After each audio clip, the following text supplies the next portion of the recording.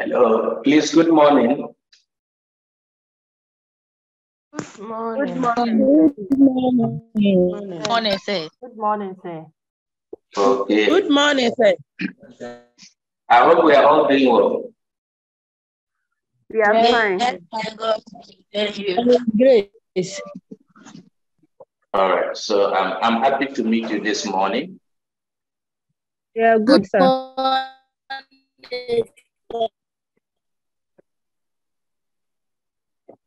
Okay, so please, can we start or should we wait on?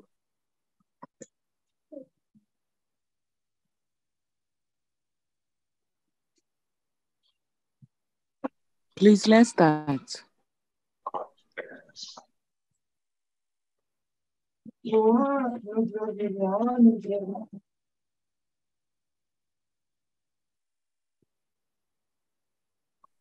So this morning, we want to take our first lesson on the principles, theories, and practice of education, especially military education.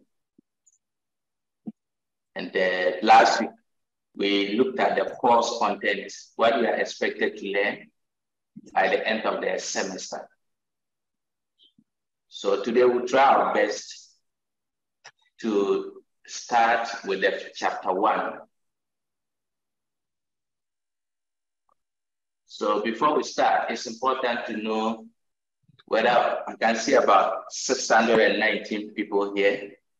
Okay, that's great.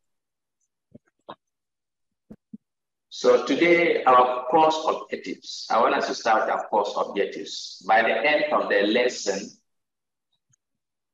we are expected to know the following. Are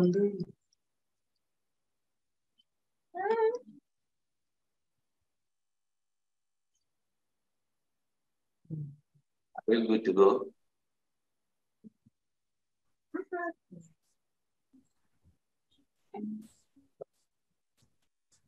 So this, can you see the screen?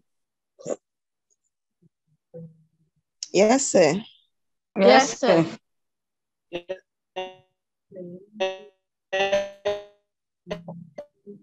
So today, we want to look at 4 main objectives for this particular lesson. So by the time we finish the lesson, every student is expected, 1, to list the 3 main theories of teaching and learning.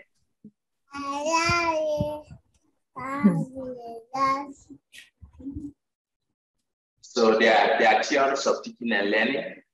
And in this lesson, we want to look at the 3 main theories. So here, I'm just saying that you should be able to mention them 1, 2, 3.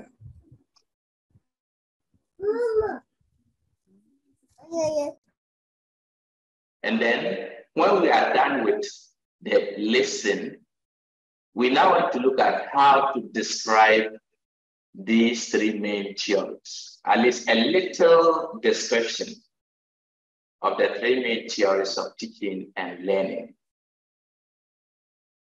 And as we are in the field, we are practicing, we want that you should be able to practicalize these theories. So the 3rd objective interests us to mention at least 3 practical applications of each of the theories of learning. So as you are working, whether at the ANC unit, at the labor unit, the postnatal, we want you to be able to give 3 examples under each of the theories of learning so that you understand how they relate to your practice.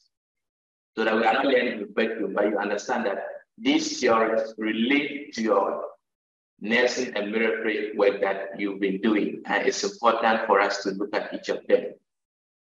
Then the last thing we want to look at will be to demonstrate understanding of the practical application of the descriptive cognitive model by Robert Garner.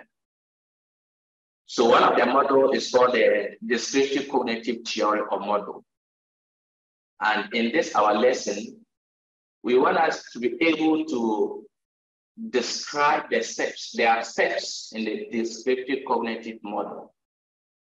And in describing each of these steps, we will take each step and see how it relates practically to the work that you are doing. And this is important. It is my hope that by the time please,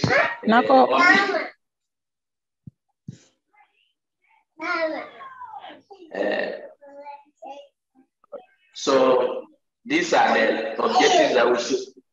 Please on me, please on me.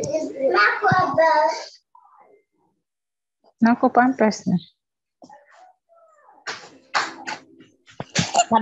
Precious, we are learning. Yeah, we understand. Okay. So please, let's look at the objectives and let's follow the objectives accordingly, so that at the end of the day, you understand whatever that we have learned and you know what to practice for and to keep yourself abreast. Because the questions will be coming from the objectives.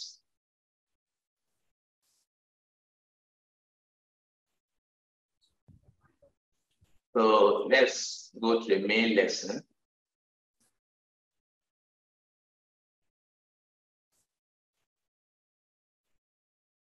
So theories, principles, and practice of teaching and learning. So the lecture one, as I already said, we are going to look at the theories of teaching and learning. Now, in this lesson, my objective is not to describe what theory is or to give you long definitions, but it's just to help you understand in simple terms whatever that we are going to do. So let's look at this. Please, let's look at this.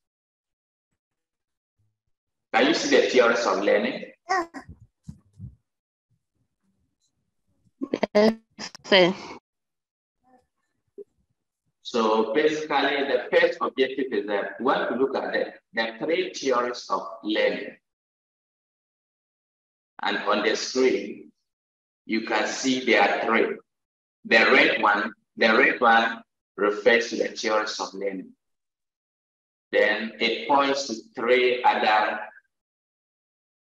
terms that we have seen. So these three theories of learning, they are conditioning theory, the cognitive learning theory, and then the social learning theory. So conditioning theory, cognitive learning theory, and then the social learning theory. Now, specifically, I will break each of these theories to the main theory I want us to look at. So when we talk about conditioning theory, specifically, what is the name of the theory? When we talk about cognitive theory, specifically, what is the name? And when we talk about social learning theory, what is the specific name that we are referring to?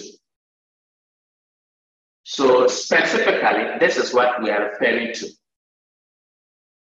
The conditioning theory is referred to as the behaviorist theory or behaviorism.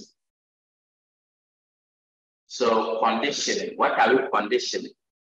What are we conditioning in the human being?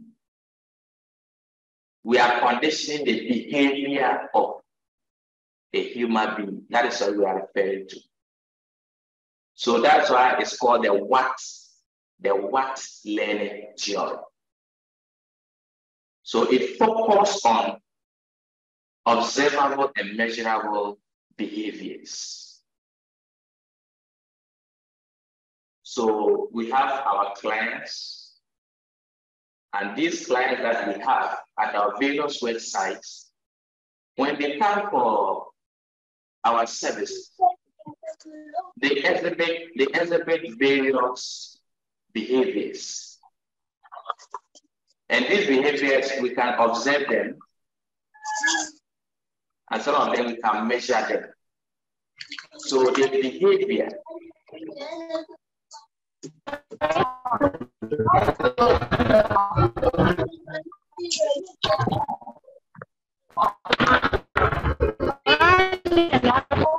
please for me.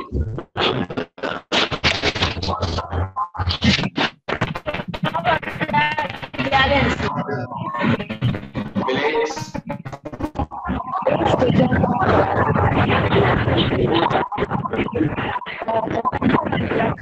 Sisters, please mute yourselves. Mute yourselves. Please. Please, good. That's fine. So we are saying that the behaviorist theory or the behaviorism, we are looking at what and what refers to behavior. And what is behavior? Behavior is observable and measurable. Now, the second one, we talk about the cognitive theory. So the cognitive theory is referred to as cognitivism. So cognitivism, cognitive theory. And cognitive theory is from the brain. We are talking about the human brain. So it deals with that how is it that people behave the way they behave? So how do you learn as students? How do you learn? You all have different learning methods. So how do you learn? How do you organize your brain to learn? And then the why. The why is the constructivism. That's the social learning theory. So the social learning theory specifically is called the constructivism theory. That's the why. So the why is about in society, we are looking at the role that the learner plays. How do you learn a behavior? And why do you adopt certain behaviors? Why do you adopt certain good behaviors and certain bad behaviors? Construct. Construct means that to develop your own way of behaving. Now, we now want to look at specific theories, and then we'll look at specifically how we can relate them to our normal work as nurses and midwives. So the behaviorism, practical. Let's look at the behaviorism. How do we apply it at our website? So behaviorism, because it's about behavior, behavior can be improved using two main methods. We have what called positive reinforcement and negative reinforcement. So what we are saying is that for a behavior to occur, we can reinforce it. We can reinforce the behavior to occur or not to occur. So positive reinforcement is about making sure that a behavior occurs in a positive way or in a way that we all desire. Yes, sir.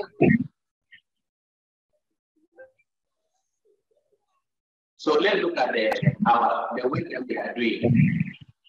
What are some of the practical ways that positive reinforcement can occur?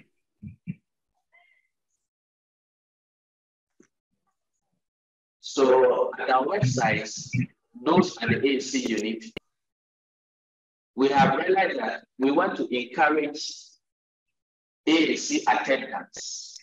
Particularly, we want to encourage males to participate in ANC attendance. So what do we do at our facilities to ensure that husbands start with their wives for ANC attendance? What do we do at our facility to ensure that husbands stand with with their wife for ANC attendance? Can I get some hands? What do you do at your facility to ensure that the husbands come with them? Yes, Jane, what do you do? So what I do in my facility that when a husband comes with a wife, we give a reference to them. So we tell the other client that because this client came with a husband, so we need to take care of that client first before we see to her. Okay. That's what we do. Okay, that's good. Any other person can unmute and talk. What do you also do? Do you do something different?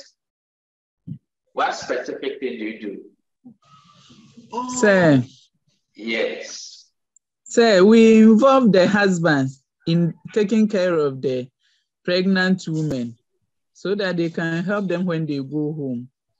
Okay, great. Any other person, what do you do different to ensure male involvement? Yes, please, you can unmute and talk. Hello, sir. Good morning. Okay. Sir, good morning. Please, good morning. Yeah, so we normally do that because we sometimes give them the education. So we also, if the husbands Sir, are good also there, morning. they also listen to the education that we normally give it to the pregnant women. It also helps a lot. So, and sometimes too, when they bring, if a different person is in with the husband, it also encourages the other midwives and other pregnant women to also bring theirs so that we will look after them earlier if maybe they want to go somewhere. That's it. But most important thing is about the education that we normally give it to the pregnant women. We also want the husband to also be involved in the education. Thank you. Great. Thank you. All right. I've seen some hands are raised.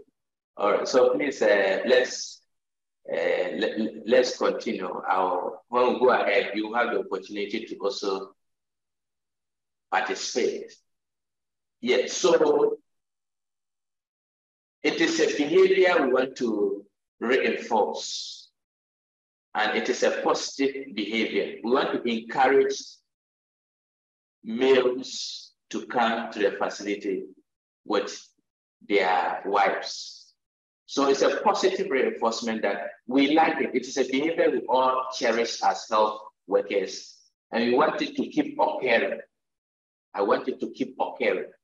So that is why we ensure that we do all we can to promote male involvement in ANC attendance. So it's a behavior and a behaviorism, but it falls under positive reinforcement. Then you can also see that one way to encourage the pregnant women when they come is also give them mosquito nets. So it's a service that we render when they come. Giving out of mosquito nets is important, and we know the importance as in pregnancy. And the research has shown, I think the 400, your seniors who completed, I supervised one of the groups that did the research on the mosquito nets. And their data analysis have shown that at hospitals where they give mosquito nets, it encouraged the ANC attendance of the women. So it is a positive behavior that we have to look at. That for adequacy of ANC attendance, we need to look at some of these things. How do we ensure that the ANC that the women come for is adequate? So one of it is service provision, which is about giving out of mosquito nets.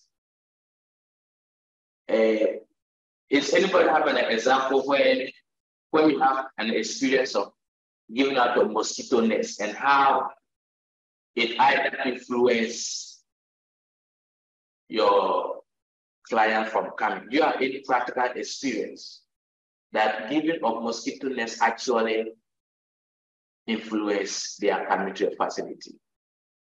Any person who has the practical experience to share with regards to giving of mosquito nets.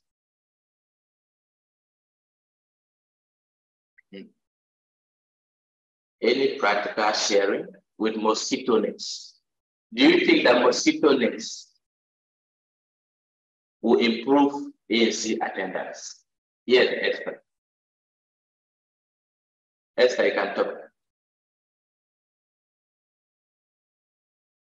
Hello, Esther, I can see you. Unmute and talk. Hello, sir. Good morning. Good morning, please. Okay. We also do at our antenatal too. We also involve the men in taking care of their wives, especially listening to the FH. Okay. After palpating, you allow them to listen to the FH, and they feel very happy. Wow. So that's the different thing that I think we also do in our facility. That's encourage the men to come with their wives during antenatal. Okay. What about the mosquito net? Do you have an experience with the mosquito net? Do you think that it encourages participation? The mosquitoes? No, giving of mosquito nets. Yeah, we give, but that's when the person comes for her first antenatal, her first visit. That's where we initiate the mosquito net and then give education on malaria and all that. The SP will be going to give to her, or when it gets to 16 weeks, we explain that to her. But it all takes place during her first encounter with us. But after that, when the husband also comes with her, we will still give that education so that the husband will help her out with it. So that even if they get home, it will the husband can just remember the wife, it's time, it's 6 o'clock, so you have to go and sleep. Or you have to get inside to prevent yourself from getting malaria. Okay. That is great. Thank you. Okay, thank you. So, aside the giving of mosquito nets too, okay, 2 people have raised their hands. Yes. Please, you want to talk again? Yes, please talk. Violet. Sir, good morning. Please, good morning. Please, what I had with the mosquito net, what I realized was, one day I had a client who came from a different facility, but she didn't make it known that she had already gone for it. Okay. Then she came empty-handed. We registered and gave the net. So when she came the second time, then she said that this place, you people are doing well. When we come, you attend to us well, you give us our net. Then you tell us where we have our pregnancy has reached so far. So I said, why are you saying that? Then she told me that she went to different facilities and then picked her card. Then the woman, the midwife didn't give her a net. So when she went the second time, she asked the midwife her net. And the midwife argued with her that she has given her the net. Why is she lying? So she stopped going there. So I said, is it this pregnancy or previous one? She said, this pregnancy. I said, she should go and bring me the card. So she went back, brought the card. So what I did was, I copied my attendant into her book, the previous one. Then I gave her registration number, what I gave to her in my facility, to a different client. Then I continued with my other midwife's registration. Then I told her that for the net, she should keep it. In case auditors come, I can explain that, I gave it to somebody because of maybe a disaster or something, so she should keep it. So she was very happy and said, to be frank, she needed a net, but the midwife, the way the midwife spoke to her, she didn't like it. So that was the reason why she stopped going to that place. And since she just I did that to her every month. She comes for her ANC service, and she even delivered at our place. So I realized that giving them the name was something good to them, and it also helped them to attend ANC service. Okay, thank you so much, Maida. So this is good, since we know that these are ways that we can do to ensure that there's positive reoccurrence of the behavior. And the behavior here we are looking at is attendance at ANC or speaking of health service. That's the behavior we are looking at. So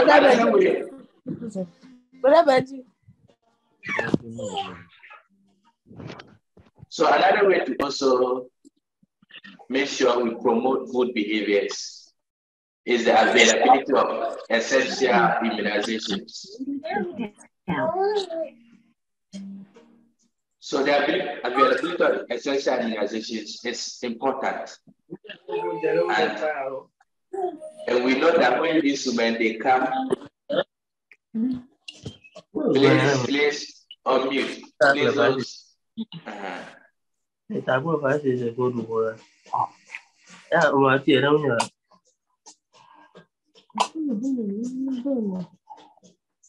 Please, Sister Justine, mute yourself. Sister Patient, please mute yourself.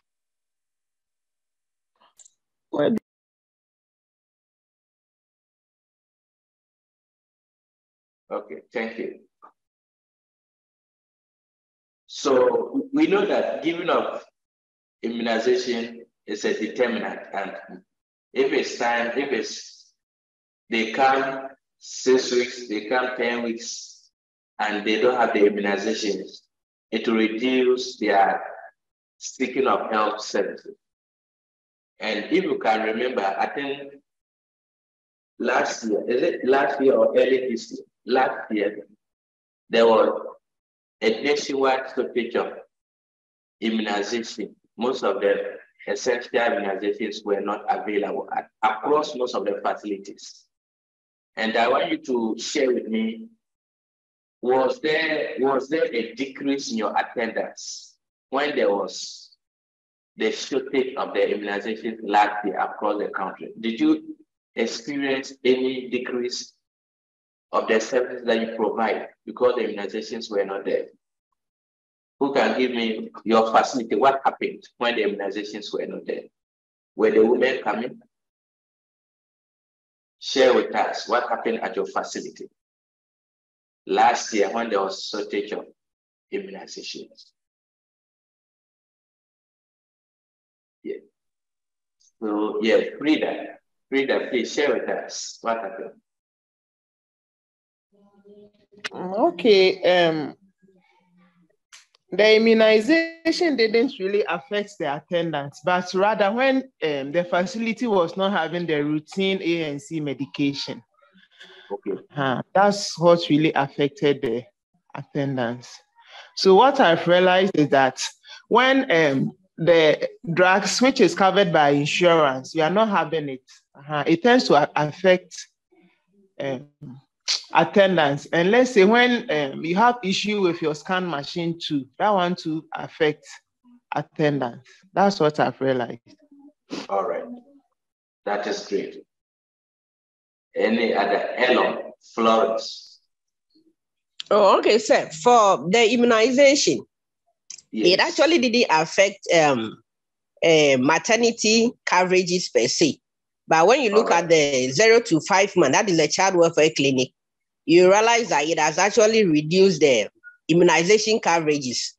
And then based on that, once the child is due for immunization, and then the immunization is not available, meaning the mother too is not bringing the child to the child welfare clinic. So it has actually decreased the immunization, the percentage rate of the immunization, and then attendances as well.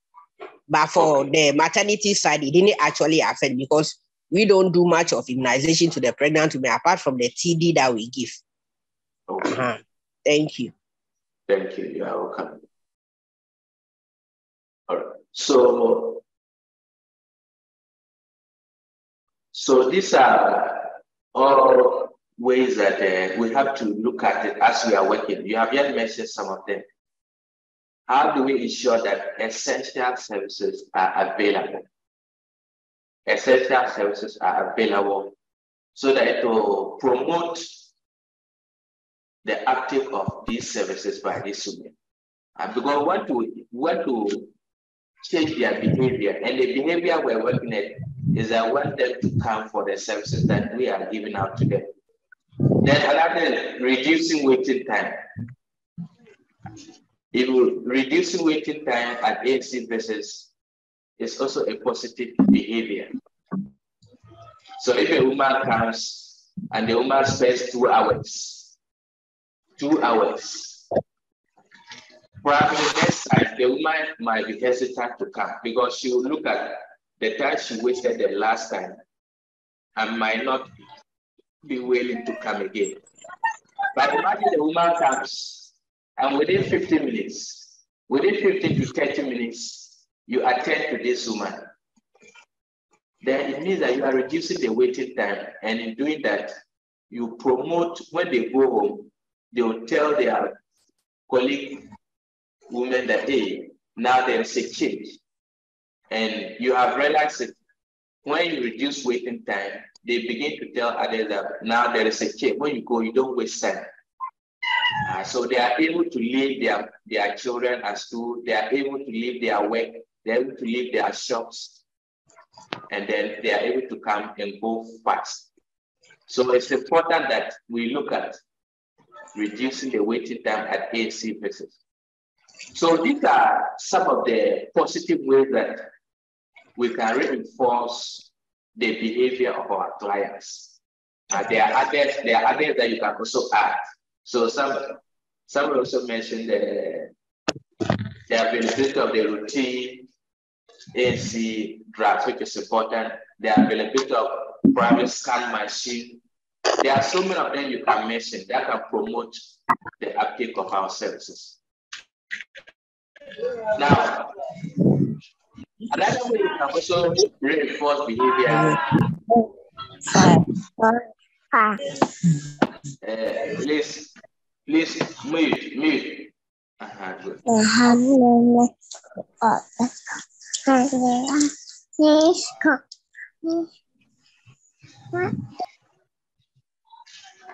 So another way to also look at behavior is through negative reinforcement. So negative reinforcement, we also want to promote a good behavior, but in a negative way, or in a way that is not pleasant. In a way that the person is not happy that we are using that particular method. Please, I've asked you to unmute. Please unmute.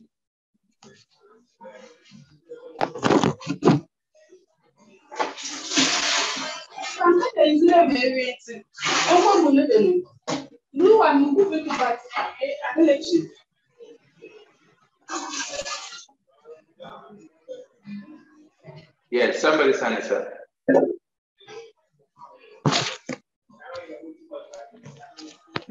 Nadia, your hand is up. Hello, Nadia. Nadia, your hand is up. Please go ahead.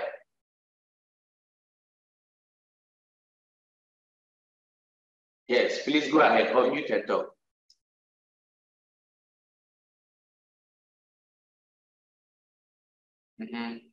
Nadia, your hand is up. Please unmute and talk.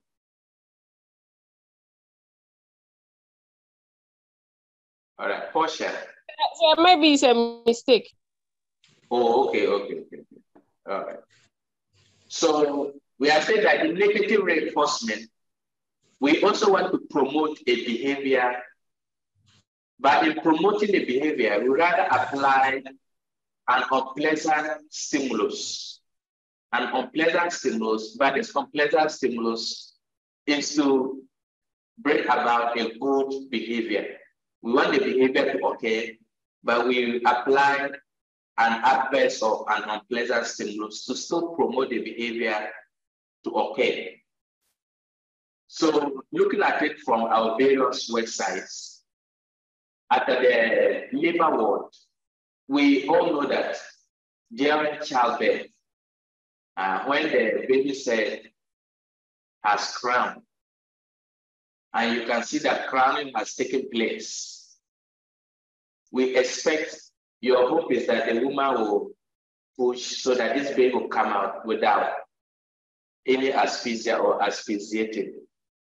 So if you see that the head is fully crowned and the woman has difficulty in pushing, or the woman is reluctant to push it, you as midwives, we apply a negative force. We apply something that is not pleasant,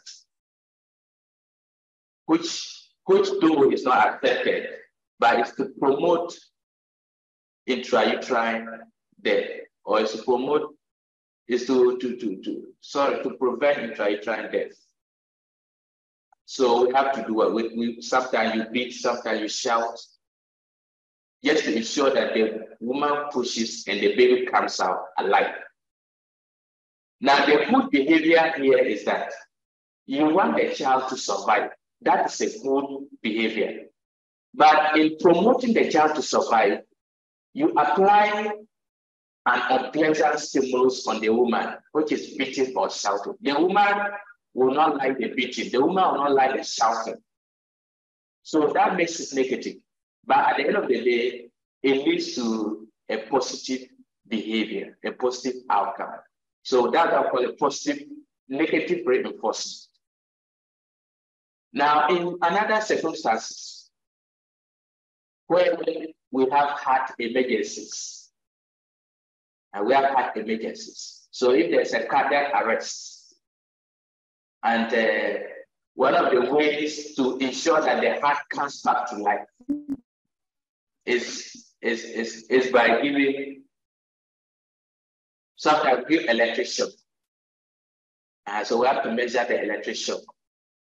So in the case of use the electrodes to apply on the heart, to be able to revive the electrical conductivity of the heart. At that time, it is unpleasant. It is an unpleasant stimulus we apply. But at the end of the day, we want to revive the heart. We want to pump we want to ensure that the electrical conductivity of the heart comes back to normal so that this person will survive and will not die from the heart emergency. So it is negative because it is not something that is pleasant. It's not something that is good. But we have to do it in order to promote a behavior. Or it's about lateness or noise making. In the case of school children, we know that when children come to school late or they make noise in class, when we're all children, they okay. So tomorrow, you make sure you don't come to school late again. Or you make sure that you don't talk in class again. So we want to promote quietness. We want to promote discipline. By promoting discipline, we apply a negative force or apply something that's unpleasant. So that's what I call it negative reinforcement. So behaviorism involves negative reinforcement and positive reinforcement. So we've said that the positive reinforcement is to ensure that a behavior continues occurring by praising or by giving rewards. So you give rewards or you praise and the behavior will keep on occurring. Then in negative, we want the behavior to occur, but here we don't praise or we don't give a reward. We rather apply something that's unpleasant, and that makes it negative reinforcement. So that is the first one, that behaviorism. Now the question that I want to ask you is, under the negative reinforcement, One example I gave in your area is about beating or shouting at the woman during childbirth. But can we give other practical examples of negative reinforcement at your website? What are some of the other practical examples of negative reinforcement at your website? Yes, Portia, your hand is up. Yeah. Yeah, sir, good morning. Please, good morning. Yes, please. I want to talk about the male involvement, even though it's a positive reinforcement. But sometimes when you try to take care of those who came with their husbands, those who did not come with their husbands, sometimes they feel bad and they'll be murmuring. But then the next time you see that they also come with their husbands. So even though it's a positive, it's in a way a negative as well. So it is a portion. It is not negative because it has promoted the occurrence of a behavior in a positive way. Yes, you are looking at it negative because others will not be comfortable with it. But you see that at the end of the day, they themselves have also brought their own husbands. So we are looking at the point that it has promoted a good behavior in them, even those who are member, right, has promoted a good behavior. But so the approach is that you have given preference. You are giving preference. Hello, please. Sorry. It's positive because you are giving preference. You are giving preference or recognition to the behavior. So after you are doing the behavior, like you are doing the behavior pleasant. Please let me see.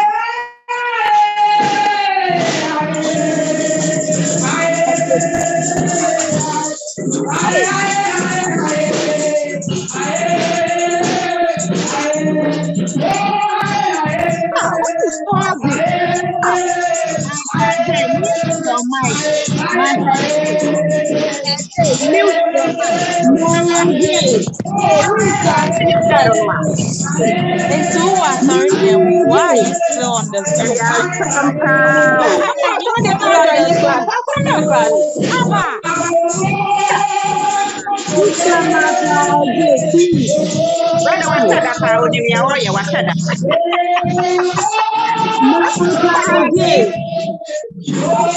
What kind of life is this? What kind of disgrace is this? They're always frustrating our lectures. What is that? People are deceiving themselves. You are in church and you are listening to class.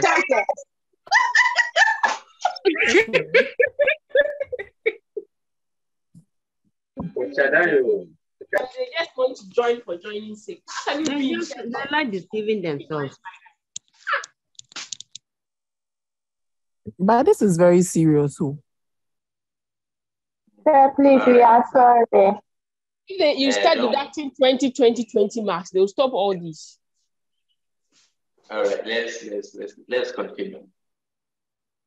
That's fine. So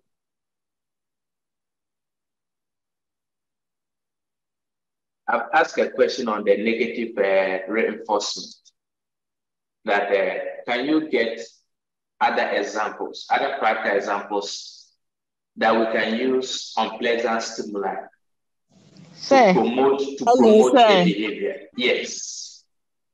Please, can you say admitting a patient to the ward, like his or her freedom has been taken from him or something? Can you say it's a negative reinforcement? Admitting a patient to the ward.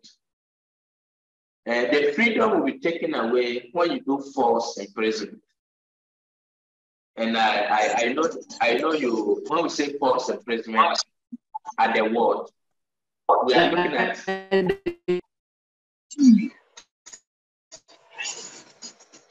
so like false imprisonment, we are looking at the patient has been discharged. But after discharge, the patient cannot settle his or her bill.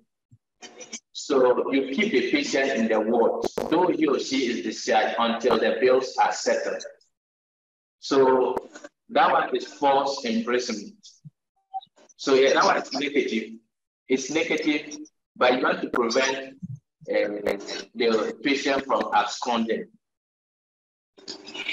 So if you want to ensure that people don't run away with your bills. But the admission as a process itself, it's not imprisonment. Admission is to promote their well-being. So that's how it is. Yes. Hello, sir. Yes, please, you can talk. Please, do we say that with the negative enforcement, yes, with the negative reinforcement, at the end of the day, it brings positive reinforcement?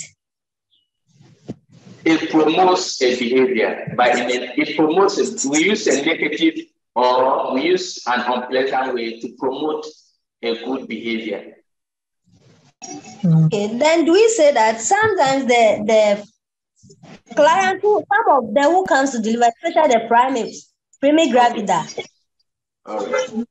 when they are fully dilated, they refuse to bed down. So even if you tell them you want to give them episiotomy, they say no. So whenever you show them the scissors, you realize that the person will push at a goal. So that one will. Yes, so that is good. That is a good example. That's a good example because it's negative, it's unpleasant, they don't like it, but it's to promote a positive outcome. So yes, it's correct. That is good. So it's an example. Yes, please, you can talk. Sir, please, when sometimes you'll be having ANC, a client comes and the HB is low, and then you see the ask the client to go and buy blood tonics or any hematinics. Without the blood, you know, give the negative.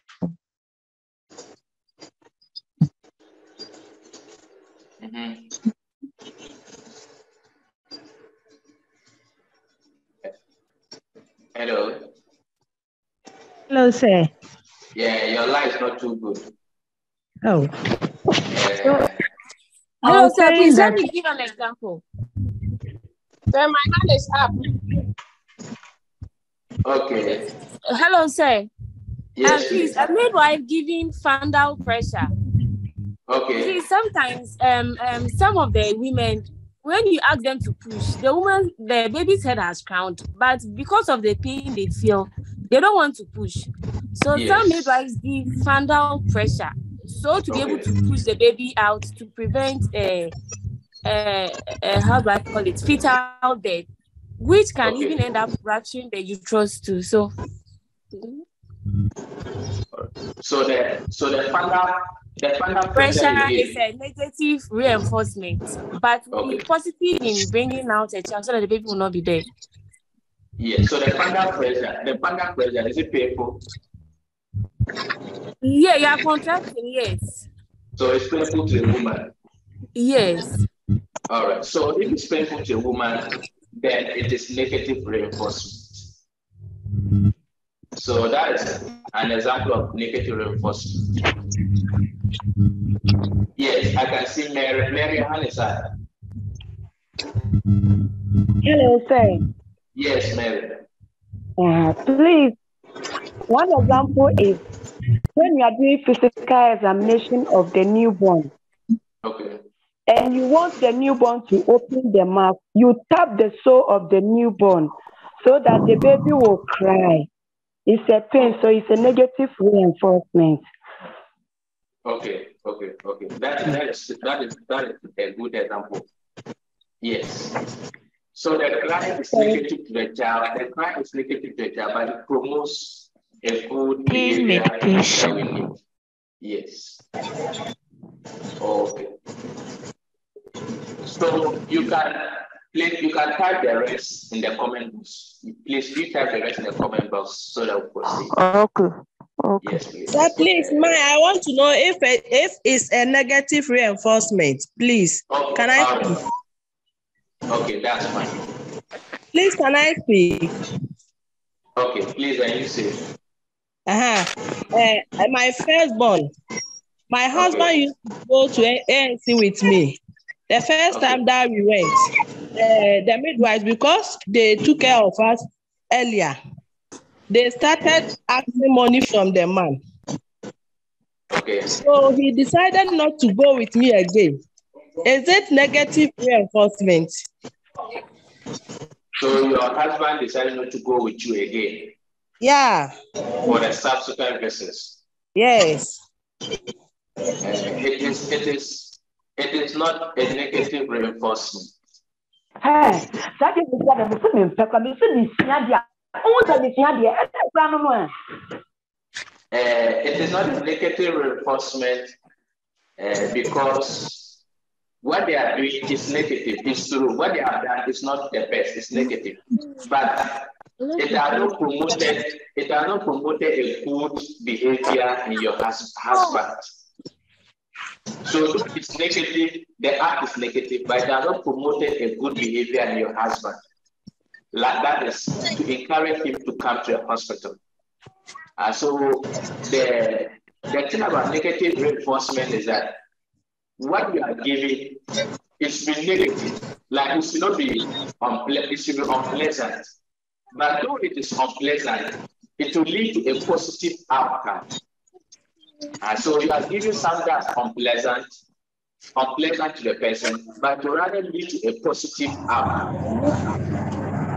So that's what we are looking at. All right. So thank you. Okay, so thank you. You are welcome. So please, the objectives. Please, as our core objectives, these are the things that I'm looking out for. How are you able to practically understand positive reinforcement and negative reinforcement and the behaviorists? And so that if I want to ask you questions, then I'll be asking questions based on some of these things. So if I give the practical example, then you identify why it is positive reinforcement or negative reinforcement. So please, let's look at them again. Now, the second one is what? The cognitive theory.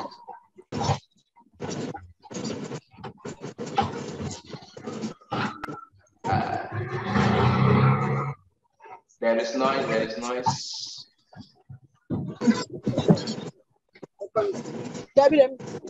Sir, kindly mute everybody. Mute all of us so that you give us permission to talk whenever they need us. If not, this is what they will be doing. We will not go anywhere. Judge, no go to platform. Mute your mic. All right, I'll do that.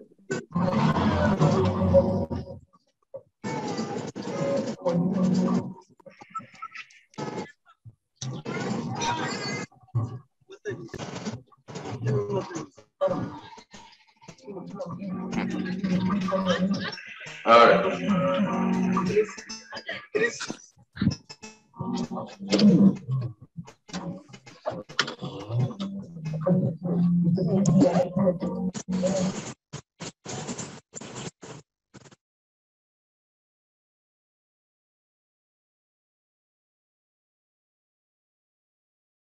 Okay.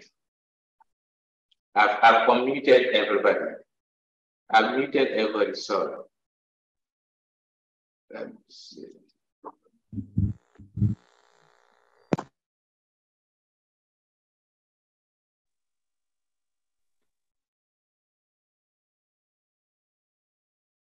So let's look at the second theory, which is about the cognitive theory. So we say that one is called the cognitivism. So the cognitivism is the cognitive theory, which is the second learning theory. And this theory has to do with the human brain. It has to do with how the learner process information in the brain and how the learner reacts to the information.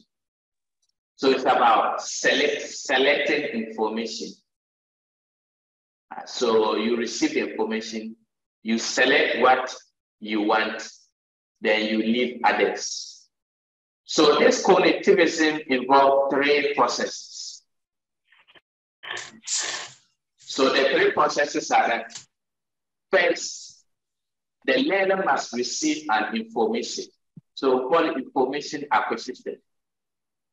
So first, the learner receives an information. Then secondly, the learner, after receiving the information, will process it in the brain. So processing in the brain, the learner thinks about the information. And so the learner thinks about the information before responding to it.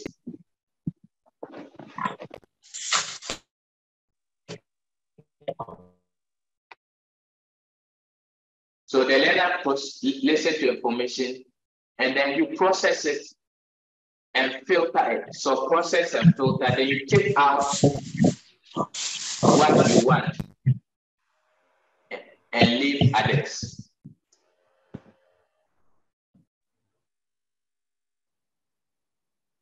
So the last thing is that after filtering, you now store the information in your memory.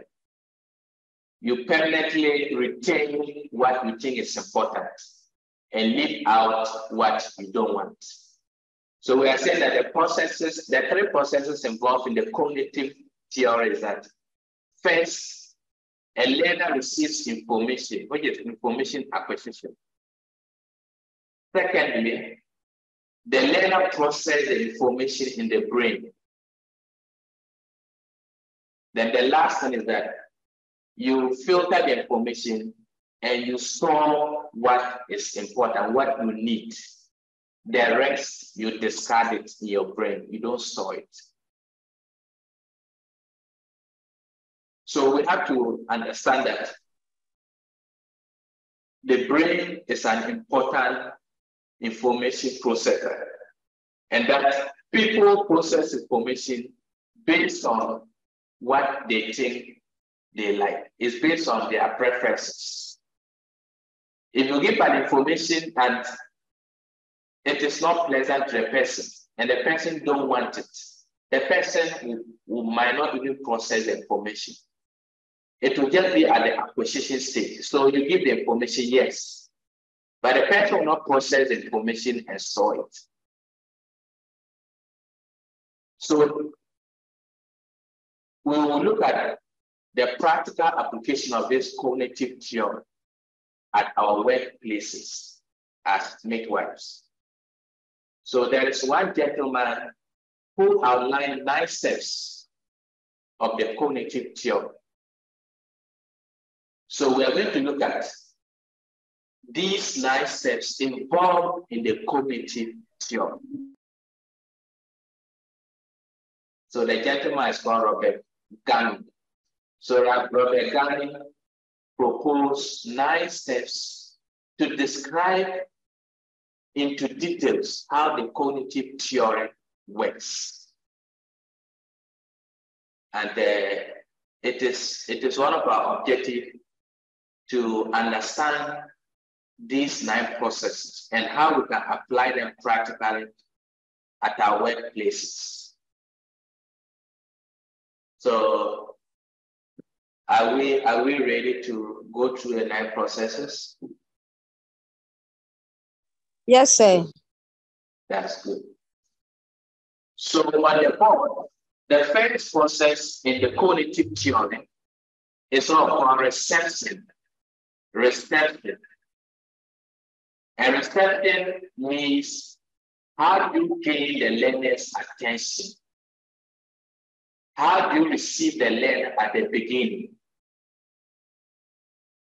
to ensure that the learner pays attention to whatever information that you are coming to pass on? How do you prepare the learner to receive the information? practically, we want to look at, in terms of reception, how do you practically apply reception at our various places? How do you apply reception?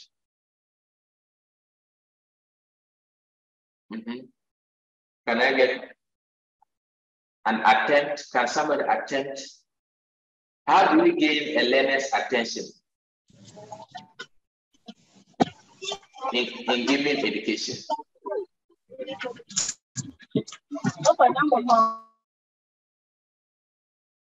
Yes, Florence. Yes, Florence.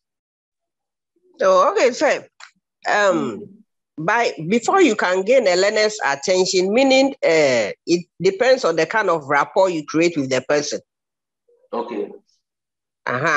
So the rapport will make you gain the learner's attention very well. So in creating the rapport, meaning you make it so simple, like the person will be able to know whatever you are coming to say is actually necessary. Therefore, the need for the person to listen.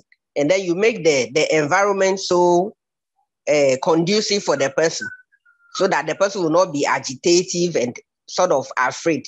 Hence, the person will be able to, you'll be able to catch the person's attention. Thank you. All right, thank you. That is great. Thank you.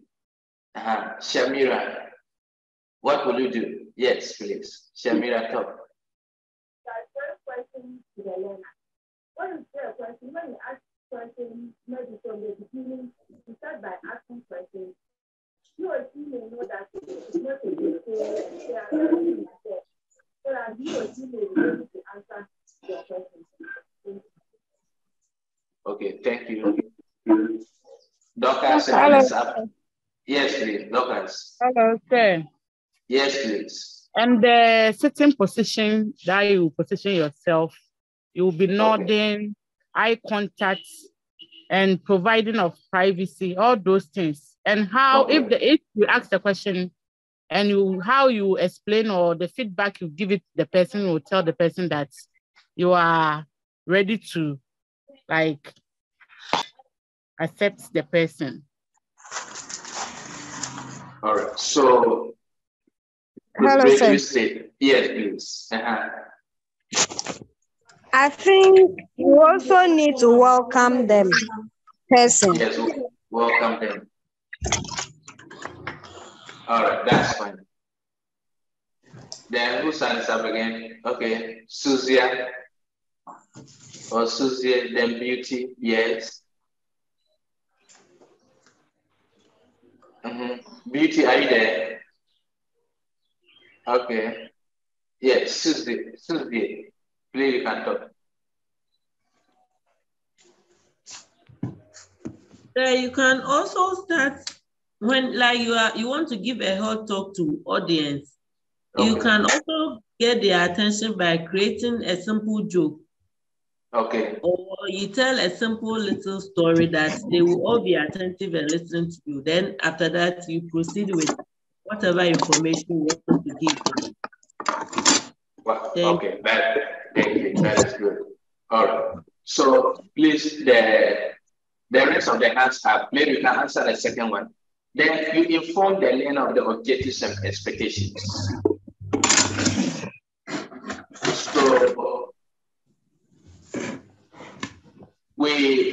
to be able to arouse the person's interest in whatever you are coming to say, you need to let the person understand the objective and expectations. So it's about the mind. So if the person gets to know that, okay, we are coming to learn this, and at the end of the day, I'm expected to know this, then you can also ask the person, oh, so what do you expect to also learn at the end of the day? Or what do you want to gain at the end of the day? So the expectations and the objective, they go hand in hand. You first look out for the expectation, then you now come in with the objectives. So that based on that, you determine whether to listen to the information I want to give, to pay so much attention to it, or to just ignore it, or listen but the attention will be little. Because the learner needs to understand exactly the objectives and the expectations, so that you help the learner to actually participate in the information that you are coming to give. It's about the mind. So the person should understand what is happening. Then you simulate the learner's record of previous or prior learning. It's called a retrieval. So the retrieval in every health education, before we give, we are always saying that don't be a master of everything. Remember that the person who is before you, the client before you, also has a lot of information about that same subject area. So you should understand that. So what you can do to help yourself is to first ask the client what he or she knows about the subject area. So that what you are coming to do, you just build that. You are only coming to build on whatever the person already knows. The person already knows something, but based on what the person will say, then you build upon it with more scientific information. So it's good to retrieve their own knowledge about whatever education you're coming to give, then you build upon it. So you don't go and behave like you know everything and the person don't know anything. It is not that. It's not so. And you agree with me that at our various health facilities, if you want to do health education, especially for people who have chronic or lifestyle diseases, either diabetes, or you can talk about maybe sickle cell disease, or you can talk about any other disease, hypertension and the rest, and they are managing them. Remember these people, because it's their condition, they have read a lot about it, so they know more about their own condition. So if they come and meet you and you are to offer them education, it is important for you to retrieve their knowledge and let them share with you what they know, so that you can rather build upon it. If not, you may disgrace yourself if you want to just pretend as if they don't know anything and you are the master, you know everything. You may disgrace yourself. So it's important to do retrieval of the knowledge. So when you retrieve their knowledge and knows what they know, then you now give them the information. So you now present the information. And that's what we call selective perception. So the selective perception, we are looking at in the retrieval process. When they retrieve the information and you know that, okay, they know maybe, they know the condition, they know the signs and symptoms, they even know the behavior modification, but maybe they don't know the treatment rationale. Then in selective perception, what we are saying is that you just concentrate on mostly what they are deficient in. Then you present more of the information on that. So it's not the entire topic that you are going to waste your time and present the information on. But to make your way easier, you just select. You select based on their retrieval process and keep the information on it. Because that's what they are looking out for. What they know already, when you are seeing it, they might not listen too much to you. But if you concentrate on select what they have difficulty in, then it helps them to concentrate and to rather listen to you. So you present the information using the selective perception approach. After you have done your retrieval in the step 3. Then the step 5, you guide the guidance to facilitate the learner's understanding. So what down the semantic encoding. So provide guidance. Now in providing the guidance, sometimes it is difficult for them to understand exactly the information you are giving them. So how do you provide guidance? You can provide guidance by breaking your information down, by using practical examples. So if you are educating on life modification and you are mentioning scientific words or you are using jargons, we are saying that they will not understand well. So avoid the use of jargons. Provide practical examples that they can relate to. Practical examples that they know. So let's take it that you are at a rural setting and you are at a chips compound. And at this chips compound, you are educating on sources of protein. You are educating on sources of protein. And in educating on sources of protein, you mentioned that, you have to take fish such as tilapia. When you go to the market, go and buy tilapia. It's good for you to get protein. So, yes, you have given information on how to get the protein. And you have mentioned tilapia in a rural setting in a chips compound. So, yes, tilapia is a way to get protein. But will the person understand that the person even know what tilapia is? And can they even get it in their markets? So when we say provide a guidance, instead of mentioning tilapia, mention what is practicable at their setting.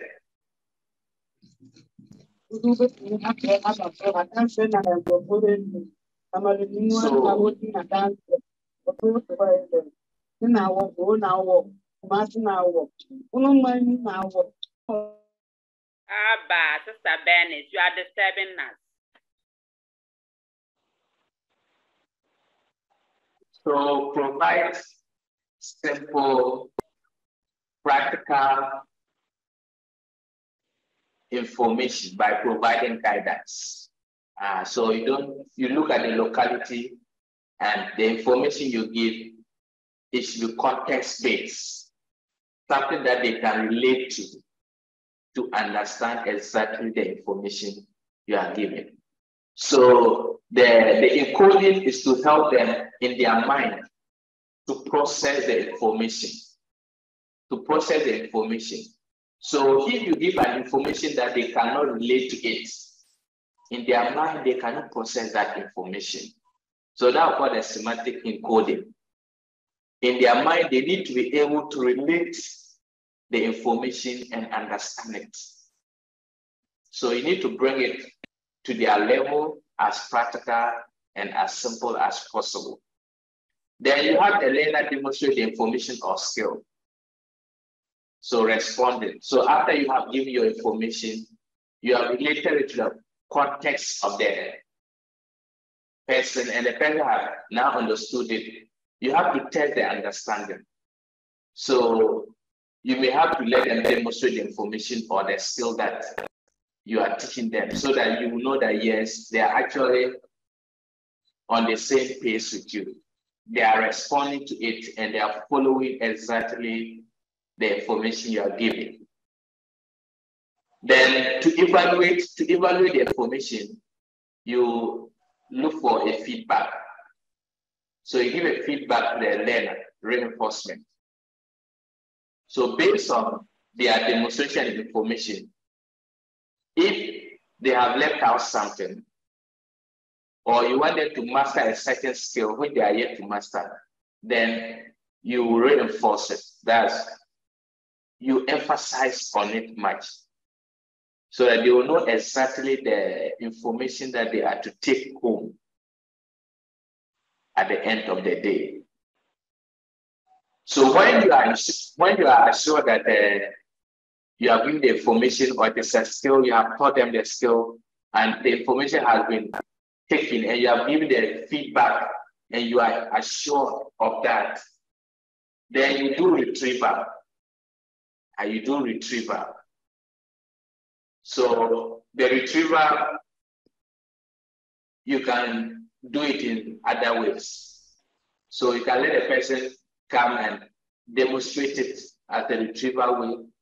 You can let the person, you can ask series of questions to see if the person understands the information. So anything you can do to retrieve the information you have given to the person to make sure that it goes on well. Then the last is that you work to enhance retention and transfer through application of varied practice, generalization. So in generalization, what we can say that you monitor the information you have given and ensure that the information is applied. The information is applied on daily basis in other lifestyle of the person. So these are the 9 steps that the distinctive cognitive theory talks about. So now I want us to take a practical example and go through the 9 steps. How can we apply the 9 steps? Using a practical example at our website. How do we apply these 9 steps? So I wish somebody to give us a scenario, then we can go through each step one by one and see under each of the points, how do we do it practically using your scenario at your website. You can just give any scenario, then we'll see how we can apply each of the steps that we have given. Yes, please, Anita. So, sorry, please, mine is a question. I just need the explanation on the feedback. Give feedback to the learner and also the last point, work to enhance retention and transfer through. I didn't get it well, please. All right. Okay. Thank you. So in the number 7, give feedback to the learner. That's reinforcement. Now in the reinforcement process, you have demonstrated a skill. Let's say the number 6. You have demonstrated a skill, and the skill is about, let's say, hand washing. So effective hand washing, and you have demonstrated the skill of hand washing. And after you have demonstrated, you also ask the person to wash the hands for you to see. Now, when we are saying that in the process of the hand washing, when the person does it, you know the loopholes. Based on what you have given, you know the loopholes. And based on the loopholes, you now tell the person that, oh, you see.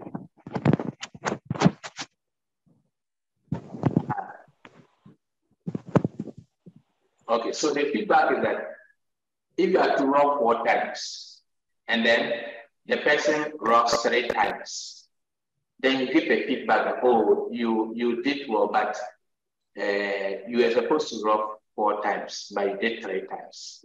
It's a feedback that you have given to the learner. So that feedback will reinforce the hand washing. And so the learner takes the feedback and knows that, oh, okay, then it is 4 times, not 3 times. Oh, okay. So, sir, what's the difference between the feedback and the assessment of the learner performance, the retrieval and the feedback? Okay. What is the difference? All right. Now, in the feedback, that is one practical way of giving the feedback. Now, the other way is that feedback can be given during your education process or during your teaching process. Now, when it is given during the teaching process, you can do the feedback. Now, the 8 is assess the learner's performance.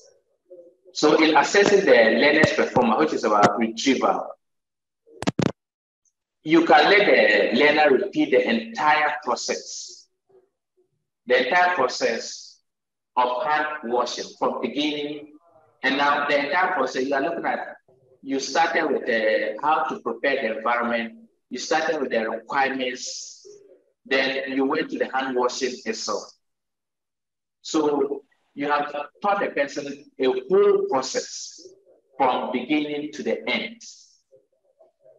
So in the retrieval of the performance, you want the person to take it right from the beginning to the end.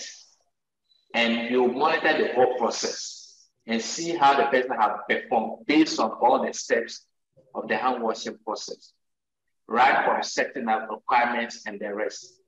But in the feedback that we talk about, in the process of only washing the hand, rubbing the hands, it's part of the process. It's not the whole process. So you can let the person also demonstrate. Okay, how many times did I demonstrate that you rub the hands? Then you have done it 3 times. You have done it 4 times. The person said 3 times. They said, okay, you are doing well, but doing it 4 times again. So in the process of teaching, in the process of giving the information, you are also giving feedback as well. You don't do it till the end. So feedback can be given during the process of giving out the information. But in the number 8, assessing the learner's performance, you are looking at the end of the entire hand washing, right from setting up, right, the requirement you need till you finish. The person takes the whole thing by him or herself alone. Then you can look at each of the various steps, how the person has actually performed. So basically, the feedback in the learners, the retriever, it's not that much of a difference, but the only difference you can give is that feedback can be elicited in each stage of the information process. So in each stage, you can give a feedback. But for the learner's performance, you are looking at it at the end of the entire teaching or the entire process that you are performing. You are looking at it at the end of it, how the person can take it from A to Z. Yes, but feedback can be given in between as you are going. You have not even finished, but you can be retrieving feedback before you finish. Are you getting somewhere? Yes, sir. Yes, sir. All right. Okay. Now, the generalization is that after you have done the person hand washing, you want to see when the person goes about normal daily activities, that the person actually generalize or apply the hand washing process in other daily activities. So you are monitoring. The person is about to eat food. Will the person do hand washing? So as the person apply your hand washing to eating food, before you eat food, you have to wash hands. Hand washing is also applied. You have touched something that is contaminated. So you look at it. If the person has come into contact with a contaminated substance, after that, has the patient remembered to wash their hands as you have taught? Then you also look at when the person has used the washroom. After using the washroom, has the person remembered to apply the hand washing that you have taught? Are you getting that point? So that is the number. In that case, is it group? In that case, is it questions or is it home visits? Or because you said you need to observe the person if she does that. She will tell you that the children you are paying the movement and they'll call you at the police station. That is the partner call. How do you do that? Okay, so let's look at it. So depending on the facility or the unit you are in, you can do generalization of the information you have given at the unit if it is practicable. So let's look at it. If you are the AC unit, the labor unit, or the postnatal unit, and you have taught hand washing. So in the postnatal unit, is it not possible to observe to see whether hand washing, they can generalize it to other activities that they undertake.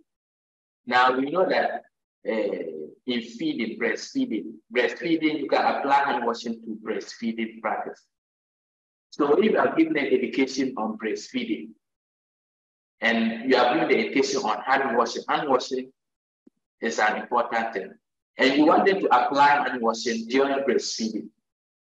So if it's at the unit, then you can observe at the postnatal, you can observe if the woman is about to feed, whether she washes the hand. I think you can observe that one. Or you can embark on what home visits. You can pay them visits in their houses to just observe whether hand washing they practice it in their homes. Yes, so please, the hand washing or any of the information you give, it can be generalized. You can get the application either at the unit when they come to a facility, or some of them you may have to go do a home visit to be able to observe whether it is being applied. Okay. Yes, Rebecca, your hand is up. Yes, sir. I wanted to give the practical example so that whether we can use that one. Okay. Maybe during education after discharge. All right. So we gather them all together by carrying their babies. Okay. So we ask them we educate them. So we ask them what those who have already delivered, the experience they have. So they should tell us, then we also add up. Mm-hmm. So go on. So I should use the 9 models. Yes, whether it will fit or not. So okay, reception. With the reception, we welcome them. Mm-hmm. We welcome them. So sometimes we also have a dummy that we also carry to give them the education. So we show them the dummy so that their concentration will be on us. All right. And then with the objective, so we ask them since they delivered, what are they expecting after they deliver? So they are going to breastfeed their babies. They are going to eat well,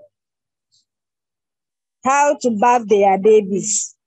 Then with the retriever, so we call them back. We call them back, like we ask them what they have learned.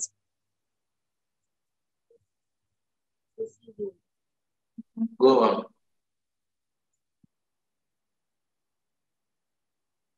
We ask them what they've learned to retrieve what we have educated them. Then with the selective, we show them some pictures that they will look on it, and then we teach them the signs and symptoms. So we select some of the important areas about themselves and then the babies. Okay. Then to their understanding.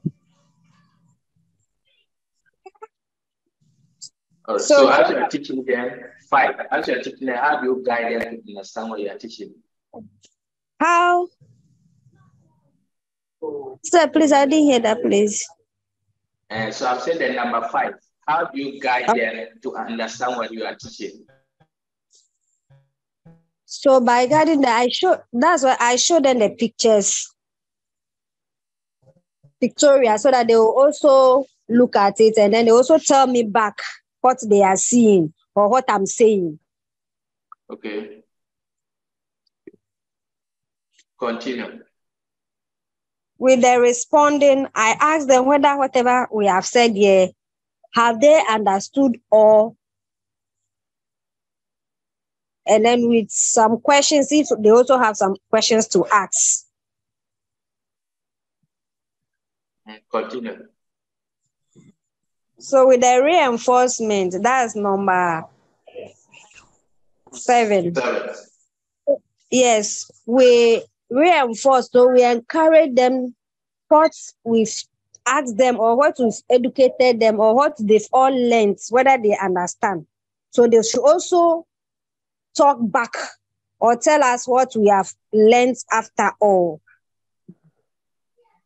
Then with the another retriever is here. Because number 3 to retriever, I think I talk about that one, and the number 8. Yeah, the number 3 retriever is before you give the education. So before you give the education, there's retrieval of their previous knowledge. Okay. So with the number 8 retriever, I think you ask them to recall whatever we have learned. And then with the generalization, the education goes to all of them in general. That's what I can be able to say. Okay, that is your attempt.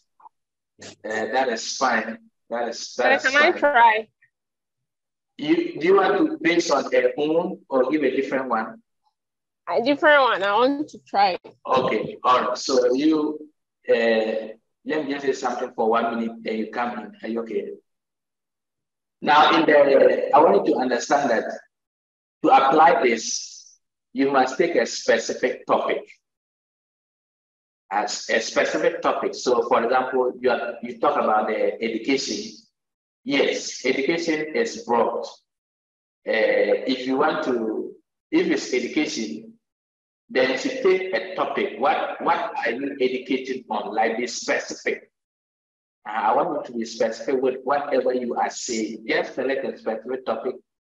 You are educating them on this. Then we'll now take that specific topic and see how we can apply specifically. So that we'll get the specifics of whatever that we are doing. You are also teaching them a skill. You are also teaching them a skill, or you are demonstrating a skill. And information that involves like state specifically the skill that you are teaching them. Okay, so please now you can come in. So, sir, it means that with the Robert model, is pertaining to a specific topic. With the model. Yes, it's we want to look at a specific topic that you are actually describing. So what I mean is that the first example she gave, yes, it's true. It's about education, but if it was general, like I cannot identify specifically what you are educating on. So, for example, if you are educating on, let's say, diabetic patients who are being discharged, fine. So, tell me that you are giving education on diabetic patients on discharge. So, yes, diabetic patients, they are going home, they have been discharged. So, I know that specifically the education is on diabetic patients. If you are also giving education on, let's say, the hand washing, I'm giving hand washing, it's a specific education you are going to give. You are educating on contraceptives. So contraceptives is also a specific thing. So like, I want you to make it more specific. Like make it more specific. Okay, so please you can go on. Okay, so this one is on family planning counseling. Okay, family planning counseling. So with the reception, I will introduce myself. All right. Mami, you are welcome. My name is Madam Ekuya. I'm the midwife, or I am the nurse that will take care of you today. So feel free. Tell me anything you want to say. Ask any question you want to ask. I am here to help you. So you create a rapport so that the learner will feel at home. You make her sit down comfortably. Then you also sit by her, by facing her. So with that introduction, the learner will feel at ease. Because sometimes when they see us wearing our uniforms and all that with our belts and spectacle, when they see us, like they have some kind of fear. So when you are able to interact with her in that manner, the reception that you give to the client, make the client feel at ease. And with the expectancy, to inform the learner about the objectives.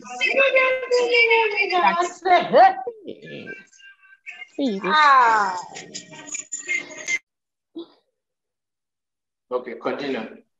Okay, sorry. So you tell the client the objectives and the expectations that you expect that by the end of your discussion, what you expect that the client will know what family planning is all about.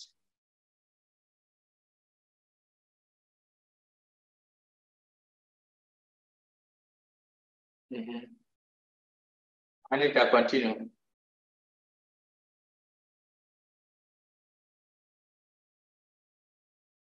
So you account family planning. What do you know about family planning? So you assess the knowledge of the client to know the level, the misconceptions of family planning she has in mind. Then you put in corrections. So when you get to know the knowledge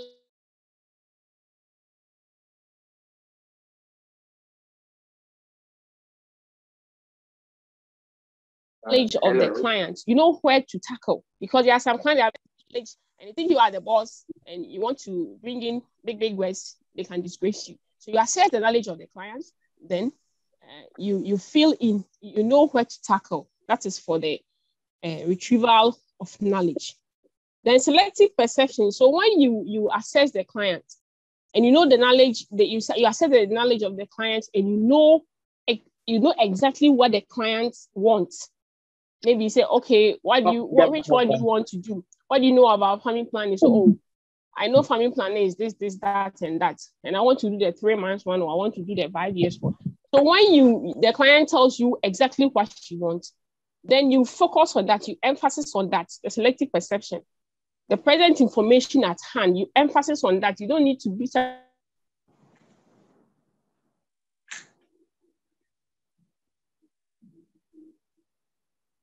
around the bush, talk about, sorry to say, unnecessary. Clients will listen to you. Then providing guidance. In the providing guidance, you have to break the information down using practical examples. You need to avoid using jargons. That is not where you are going to say big words that the client doesn't understand, because initially you have already assessed the client's knowledge and you know the level of her intelligence. So you come to her level, you don't use jargons, you come to her level so that the client will understand you. That is where we were saying the semantic encoding, so that you come down to the client level for the client to understand you.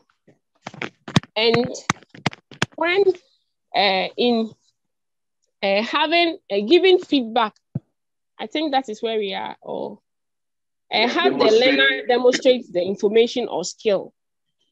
So you can tell the client that to demonstrate what you said. You can also tell the client to do that. And also giving feedback is not all about what you said. You can ask the client, what did I say family planning was? You can explain that to you. What was some of the misconceptions?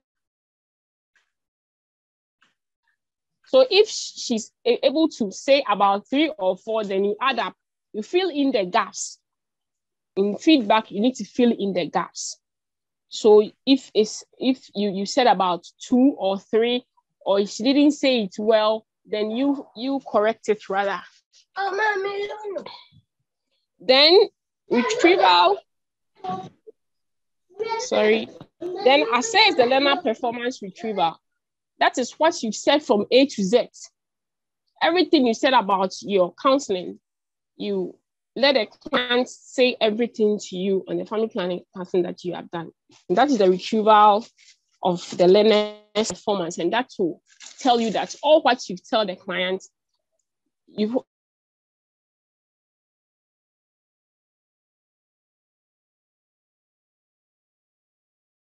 Hello.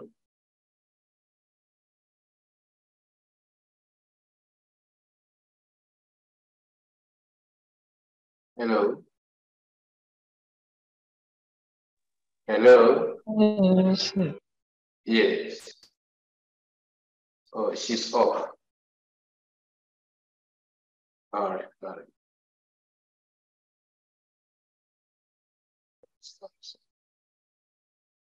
Okay, so yeah, that's a specific practical example demonstrating the steps.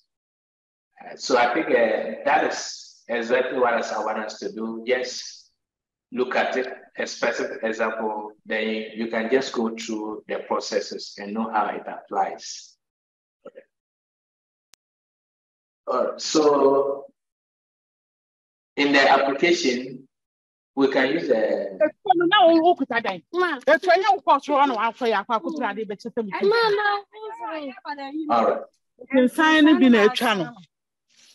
all right. One kind of person too.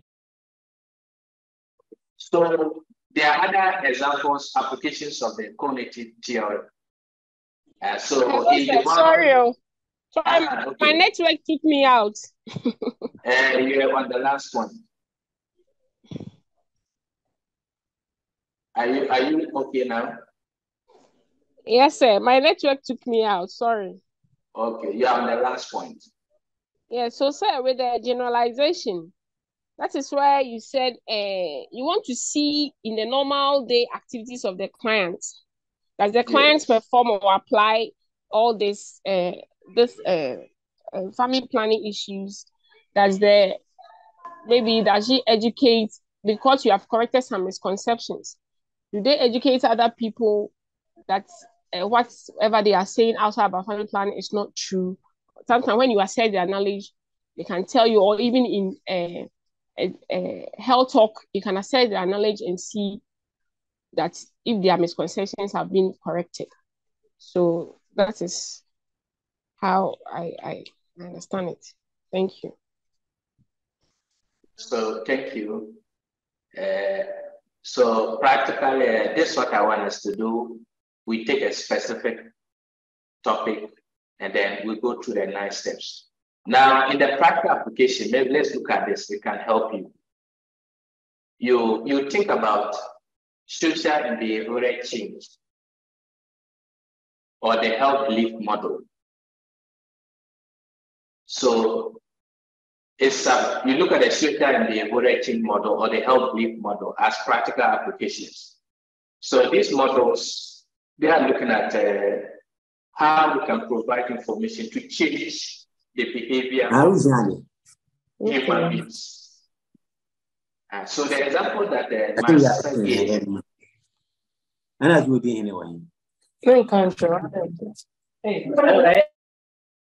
So the example my sister gave on farm planning, the farm planning falls under social and behavioral change, or it's a health belief model.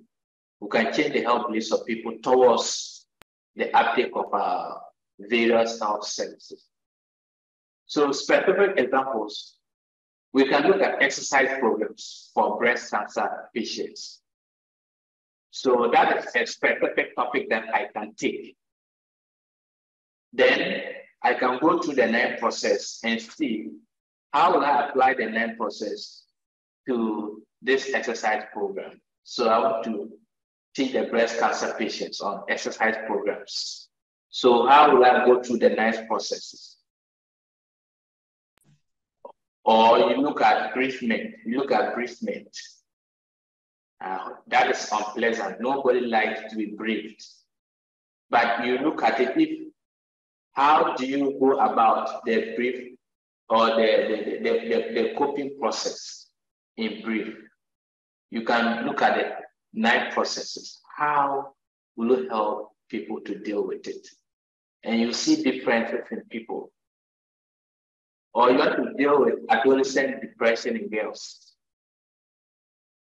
How do you educate adolescent girls who are depressed? Using the 9 steps or diabetic counseling and treatment. So diabetic education, how do you go about it? Or ARTs, antiretroviral treatment. How can you use the 9 steps to offer education on antiretroviral treatment and then demonstrations for your clients? So these are all practical topics practical topics that you can pick. And then you can look at the 9 processes and now describe into detail under each of the process. What are you going to do if you are to do diabetic counseling? What are you going to do if you are to do ART counseling? And so the good thing is that you understand how to take each of these and how to apply the 9 processes to them. What we will do specifically if we take each of these topics. Then our time is almost up. So finally, let's look at the last one, the constructivism. So the constructivism is about how to generate knowledge. And so in learning, we have a principle that says that the learner can generate knowledge on his or her own, or the learner can discover knowledge on his or her own through your engagement with the world. So this principle tells you that everybody has a tendency to discover new information if you interact with the world.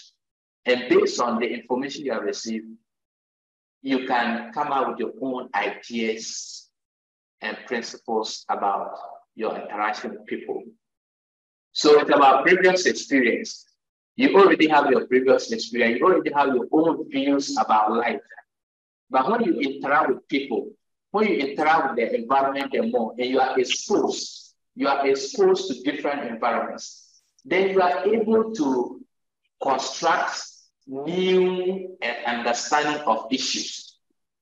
I remember they always say that exposure helps you to understand things better, and it helps you to refine your knowledge.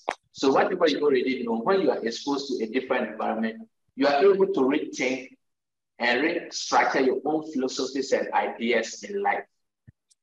So the constructivism tells you that every human being can develop or can discover knowledge on his or her own. So the human being is not an empty vessel. So the human being is not an empty vessel. But the human being can discover knowledge on his or her own.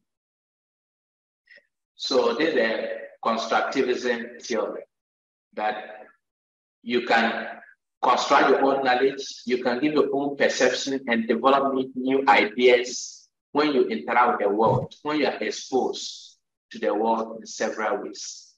And so in the case of the education on maybe family planning, people have their own views, people have their own experience of family planning.